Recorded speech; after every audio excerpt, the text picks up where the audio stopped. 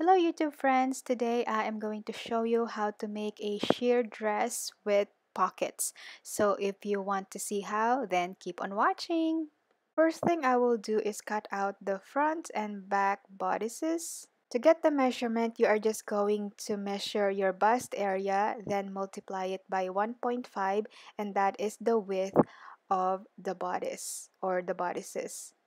Decided to not use my bust measurement just because the dress that I made last time was a little on the tighter This time I side, will so be using 34 inches instead of 32. That is something you can consider too if you decide to remake this DIY sheer dress. And for the length of the top, I decided to do 10 inches, but of course, it's totally up to you. This measurement will vary depending on how long you want the top to be. It is short just because I am making a dress, but if you are going to make a top, instead of 10 inches, maybe do 24 inches instead. Don't forget to add seam allowances. So I decided to add 1/2 inch seam allowance on both sides. So I added extra 1 inch for the seam allowances.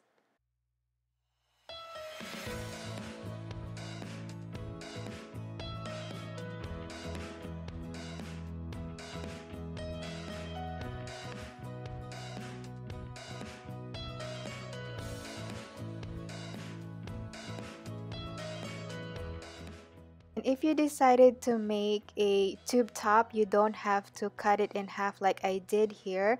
On this dress, I decided to have two side seams. That's why I cut it in half. And now it's time to cut out the half of the armholes. So this is 3 inches down and 3.5 inches in.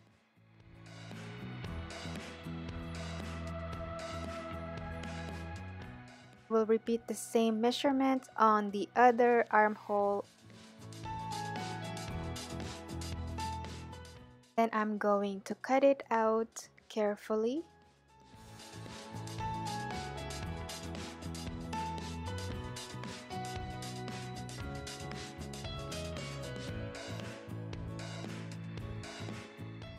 This is another tip to prevent the front neckline from gaping. I am going to bring down or trim down the neckline by about 1 centimeter.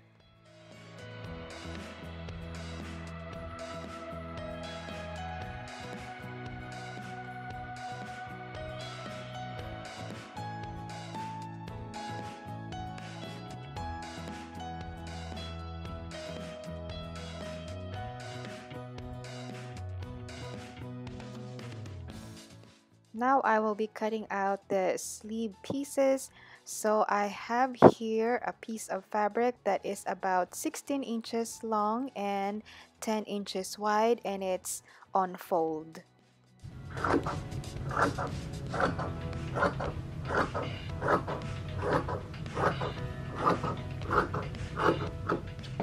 If you want your sleeve voluminous, you are just going to add more fabric. So instead of 10 inches on fold, you can do 12.5 inches on fold. I actually made the same measurement when I made this dress right here, and it's super voluminous and big. Now it's time to make half of the armholes. As you can see, the fabrics are doubled here, so I will just cut it all at once. So basically, I am going to measure 3.5 inches in and 3 inches down.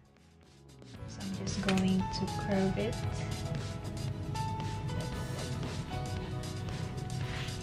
Just like that, and I'm going to cut it out.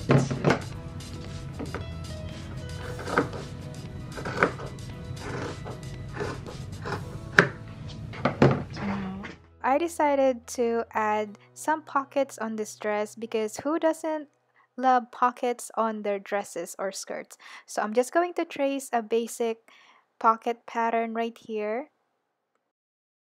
I'm going to trace it with a marker so you can actually see what I am doing here. But basically, you just wanna make a pocket pattern that will fit your hand in. And I will add about 1/4 of an inch seam allowance all the way around. And then I'm gonna go ahead and cut it out. So label the pocket. It says cut 4 because I will need 4 pieces. I folded the fabric twice, and then I am just going to place my pattern right on top of it, and I'm just gonna cut all the pieces all at once. Of course, you can reuse these pockets in any sewing projects. If you are going to make a pair of shorts or pants that has pockets, you can totally make this pattern just like I showed you here.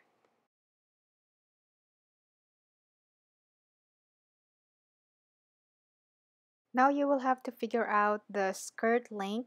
So you are going to measure from your waistline down. So it's totally up to you how long you want the dress to be. I decided on 25 inches.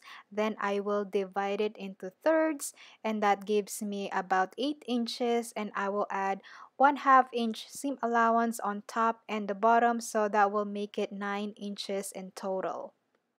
Width of the first tier should match the bodice, which is 26 inches, and that is times 2. So you will need two panels that measure 9 by 26 inches.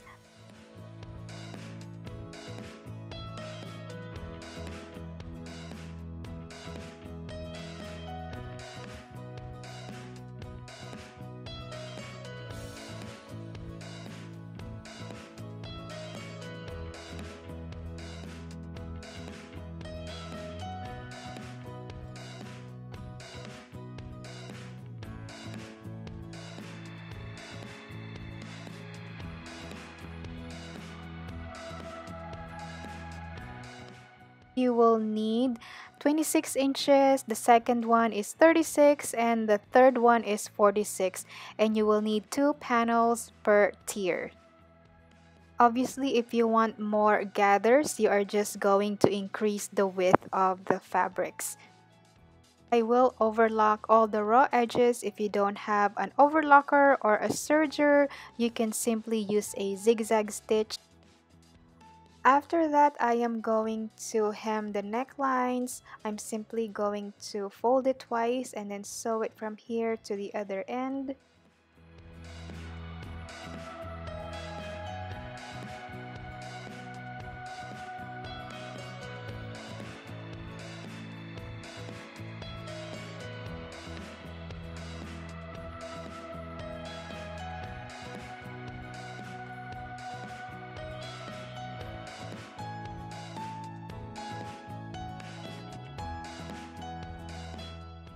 I will repeat the same steps on the back neck.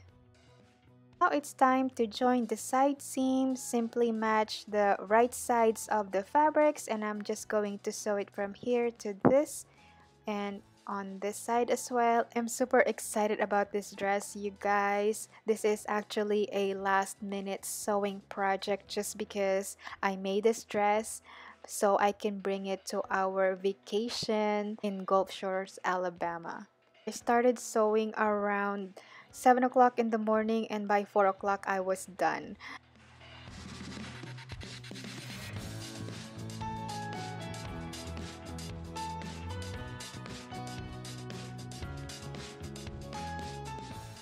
It's time to shear the bodice. So now I am just placing elastic thread in the bobbin. I already have a tutorial on how to do this. This is another tip on how to cut your shearing time in half. Basically, you have to wind up 2 or more bobbin with elastic threads, so you don't have to keep on stopping when you run out of elastic thread. You're simply just going to take the empty one and place a new one in the sewing machine. My first ever shearing tutorial, I actually spent shearing for like 5 hours because you have to wind up one bobbin and then start all over again. But if you have extra, it's going to cut down your shearing time. This time it only took me about 1.5 hours from start to finish.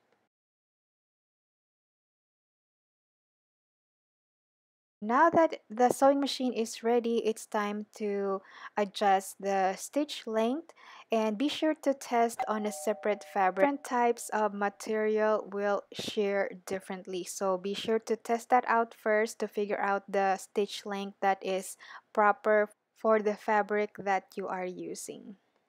I am using 100% rayon material, and the stitch length that I decided to use for this project is 4.2.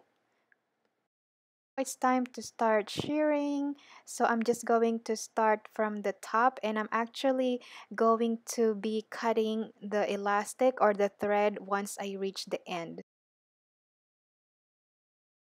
The reason why is half of the armhole is not connected to each other, right? So I have to basically stop when it ends and then start over at the back, if that makes sense. Hopefully it does.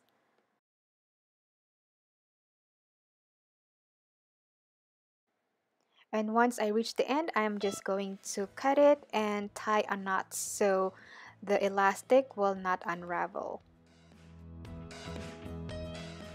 Then I'm going to start shearing the back neckline.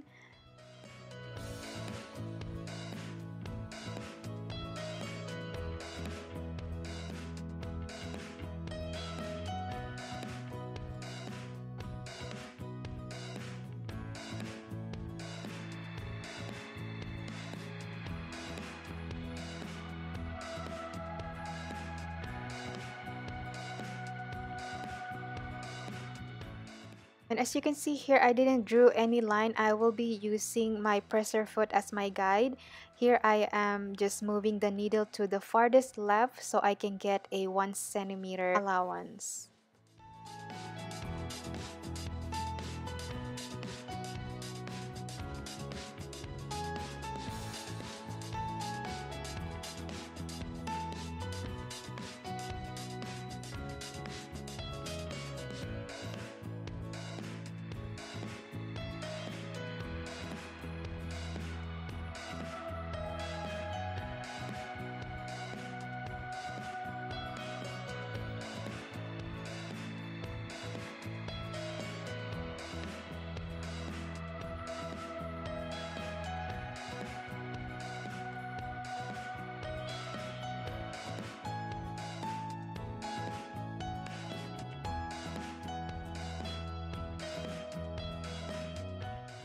Now that the armholes is done, I am going to be shearing on the bodice now, so it's going to be much easier just because it's going to be a continuous stitch.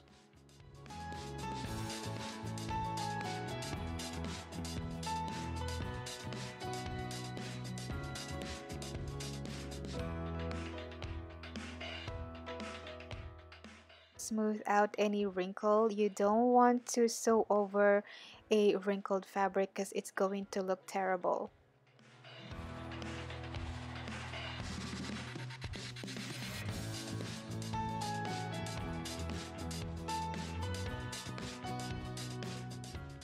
Once you run out of elastic thread, simply backstitch and then remove it, and then you are going to tie a knot so it doesn't unravel.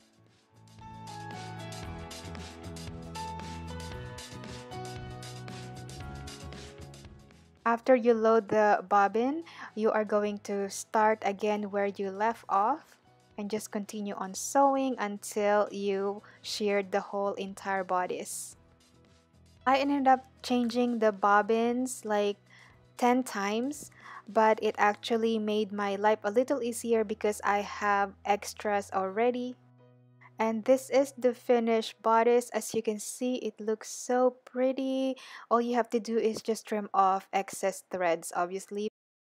I finished the sheared bodice. Now it's time to work on the sleeves. This project, I'm going to, instead of shearing the shoulder, I'm just going to make a channel, and then I'm going to put an elastic in there. I'm going to use an elastic that's about 1/4 inch wide, so you just want to make sure that it will fit into the channel that you're going to make. So I'm going to fold it like this.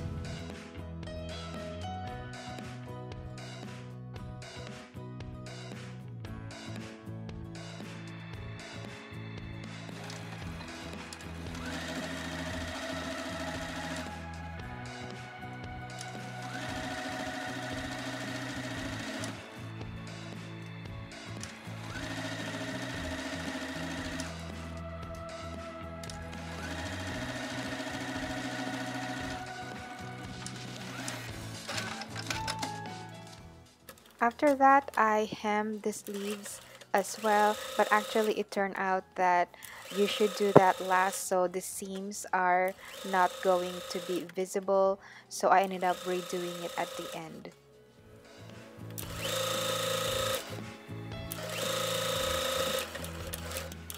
I'm going to create a channel for the elastic on the sleeve because I want the sleeve to have some sort of ruffle detail. You can shear it, but I decided to do this method just because I saw Madison from the Style Studio did it and I absolutely love the result.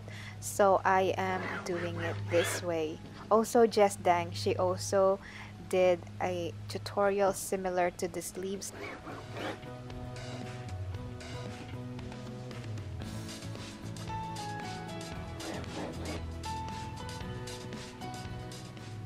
I basically placed the bias tape that is about 1/2 inch wide on the lines that I drew earlier on the wrong side of the sleeves, and I'm just going to top stitch it.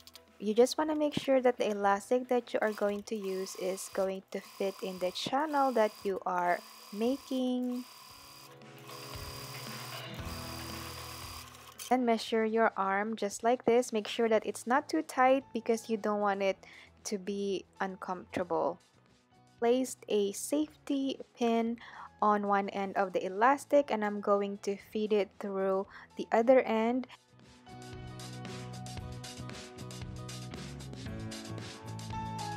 I'm going to tack it. Now I'm just going to sew the elastic in place and I'm going to backstitch a few times just to make sure that the elastic is secure.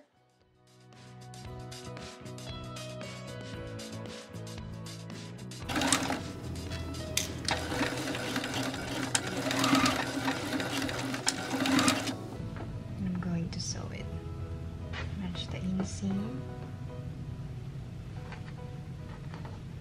And then sew it.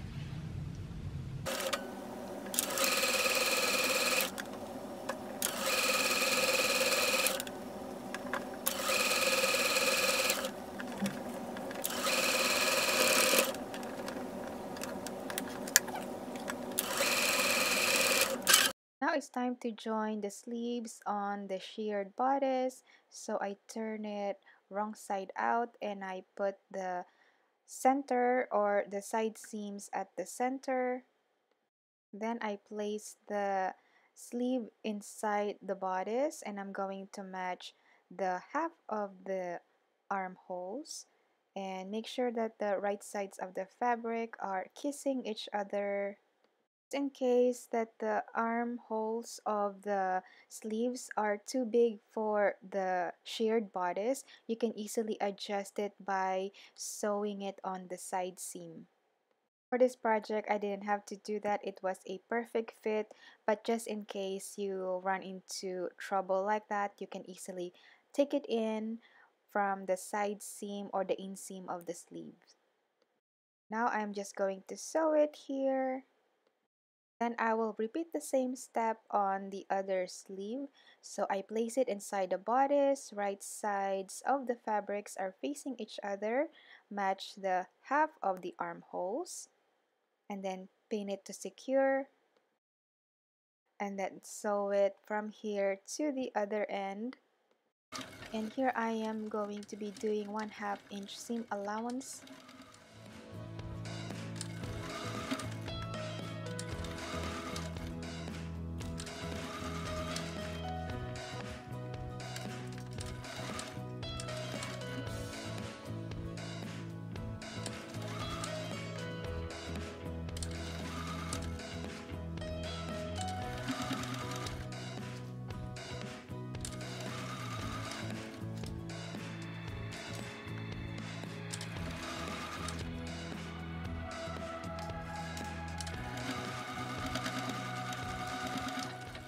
Now as you can see, it's looking like a cute crop top. If you actually made the bodice a little longer, mine was only 10 inches because I am planning to make a dress.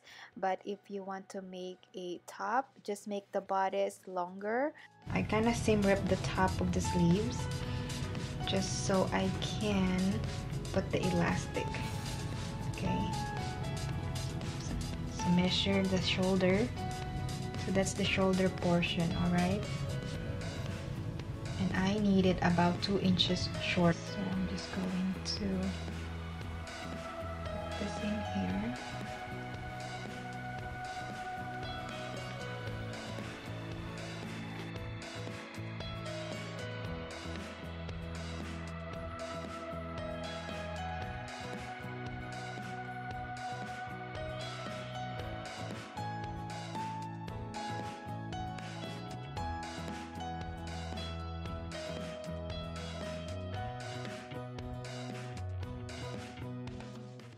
And then I am going to try it on just to make sure that the sleeves are nice and snug. So I suggest you do the same. You have to try it on so you can adjust it before you sew the elastic in. Now I'm just going to tack it right here and right here so it doesn't move.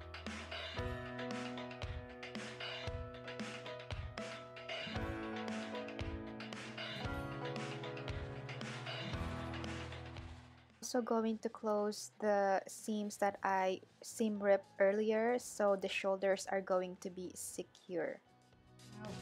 First thing is make sure that the prints are not upside down, alright? So these are the pockets and we are going to attach it on the first tier. Here I'm going to measure down 1 centimeter.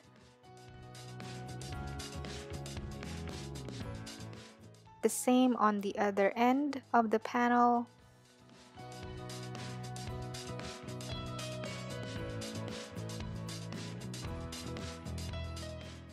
And then I will put 1 pocket on this end right here, and be sure that the right sides of the fabric are facing.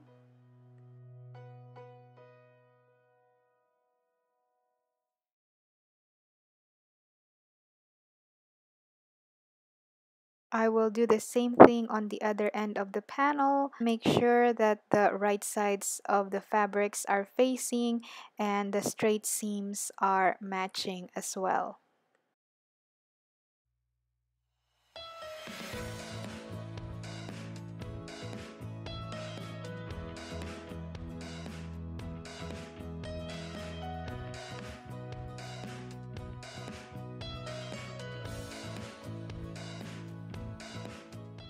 And then I am going to sew it right here about 1/4 of an inch from the edge.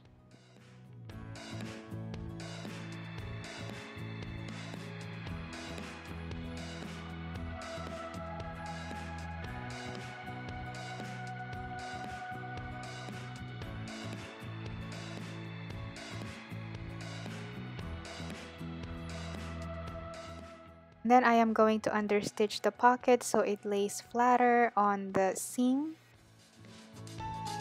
Right here, go around.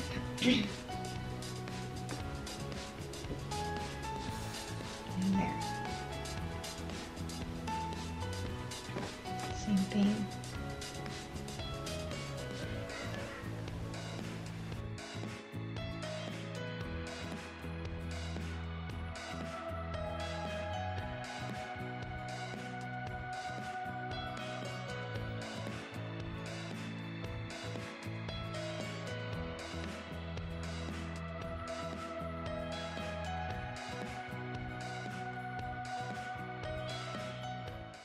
The first tier is done. Let's set that aside and let's work on the second tier. Simply going to match the right sides of the fabrics and then sew the side seams. We'll do the same thing on the last tier. I'm going to match the right sides of the fabrics, and I'm also checking and making sure that the prints are not upside down.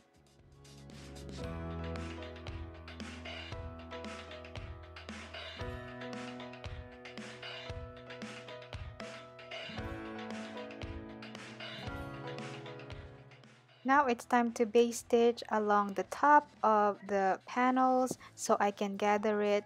I will sew 2 rows of gather stitch. That way the gathers are much more stable. By the way, if you are wondering what type of fabric I am using, it is 100% rayon that I purchased from Hobby Lobby like 2 months ago. Now I am going to gather the second panel so it will match the width of the first panel or the first tier. Honestly, the gathering part was like the longest part of this sewing project, but it's totally worth it. Gathers add an extra detail to any sewing project. Now I am going to gather the last tier. I also want to make sure that I distribute the gathers evenly because you want it to look balanced. Now that all the panels are the same width, it's time to join them together. So first I am going to sew the second tier on the first tier. Place it inside the first panel and I'm going to match the right sides of the fabrics. I also like to match the side seam first. So I'm going to pin that to secure. Much easier if you are going to quarter the panels, so it's much easier to match up.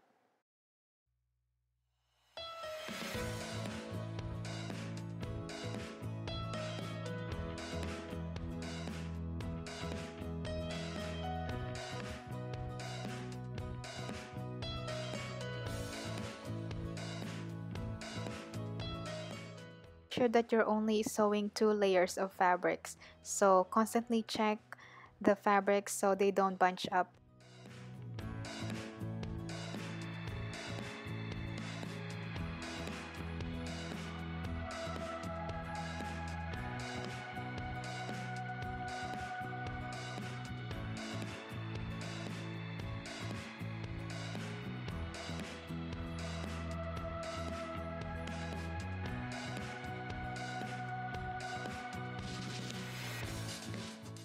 We will repeat the same steps on the last tier.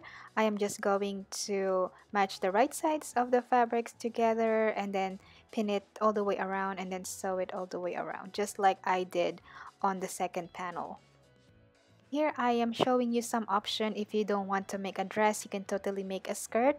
Just add an elastic right here. You can do an exposed elastic waistline or waistband. If you added some extra few inches up here, you can actually make a casing or channel for the elastic. But I didn't plan on making a skirt. I am making a dress, so I am going to continue on the project. That is something that you can do because totally is going to be a cute midi skirt as well. It's time to attach the bodice on the bottom of the dress, so I am going to gather the waistline right here to match the width of the bodice.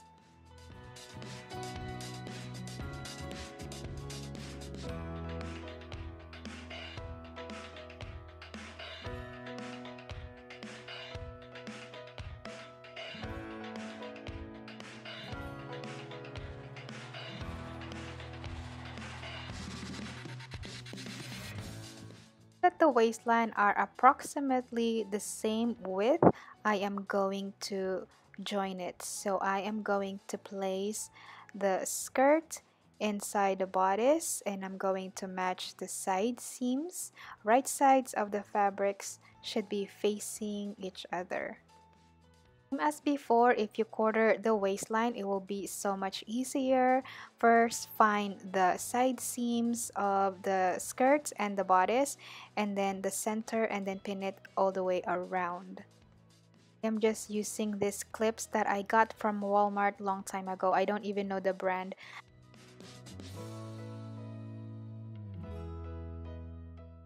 Then I am going to sew it all the way around. By the way, I am shearing it. I am using an elastic thread in the bobbin so it will allow the waistline to stretch when I put it on.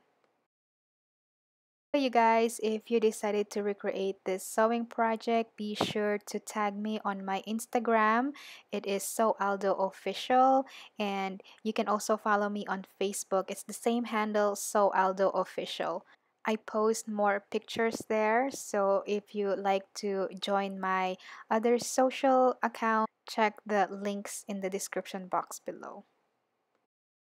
Oh my gosh, this dress looks exactly like my dress inspiration, which is from the brand Love Shack Fancy. I absolutely love this dress. Now all I have to do is finish the hemline and then give it a good press, and the dress is done.